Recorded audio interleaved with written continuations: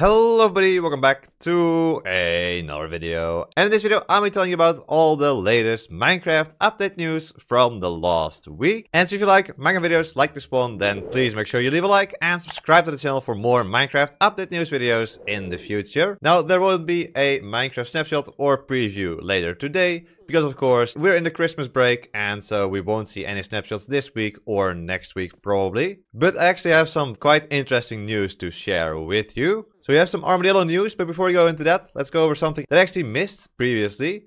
And that is that in Minecraft Bedrock Edition preview 1.20.60.23, a new command was added under an experimental toggle. And it's actually the HUD command, so HUD, heads up display command. And so what you should be able to do with this command is something you can see here already when I play and walk around.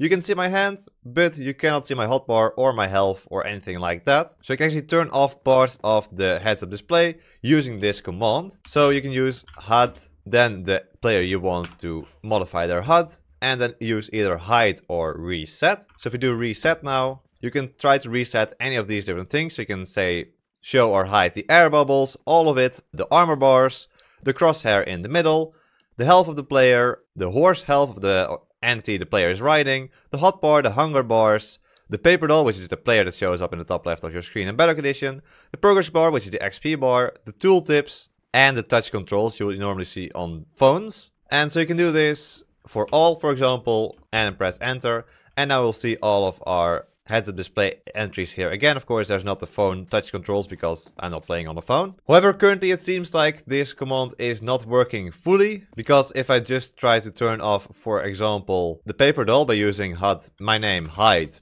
paper doll, do that, it actually just hides everything on the heads-up display apart from my position and my hand and the chat. But of course this is still in experimental phase of this command, so in the future this will of course be fixed and you will have complete control over which parts of the heads-up display should be visible at any time in Minecraft Bedrock Edition, which is amazing. But alright, then let's move over to the news about the Armadillo, which of course is a mob that was added 2 weeks ago on Bedrock Edition and 1 week ago on Java Edition. And so not a lot of people were actually too fond of the model of the Armadillo, and especially the head of the Armadillo was not that liked by many players. And so that's why we got the following tweet by the official Minecraft X or Twitter account. And so it says, we've listened to your feedback. Here is a new iteration of the Armadillo in beta snapshots next year. And under it we can see an image of what the Armadillo will look like in the first snapshot and preview of next year. And so the main big difference, again, we can see here is that the eyes of the Armadillo have been moved from the front of the face to the sides of the face, which I think look nicer, but honestly, both versions look fine to me. But a lot of people were complaining that the eyes on the front looked a bit too derpy. And furthermore, we can also see some changes to the shell or scute of the Armadillo as well. Looks a bit lighter and has a little bit more texture to it. And so this is a change we'll expect to see in the very first snapshot of 2024, so early next year, somewhere in January. So let's look forward to that snapshot and that preview.